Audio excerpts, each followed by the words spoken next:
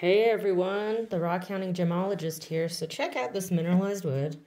I found it here at Manifest Ranch in the beautiful crystals that have grown in between.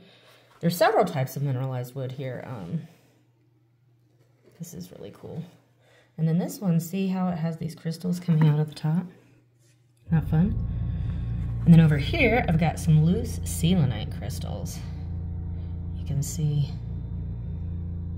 even in this diffuse sunlight the way they glow, which brings me to my pro tip, which is when you're looking at minerals, crystals, etc., you should always study them in diffused sunlight facing north, which is what we're doing right now.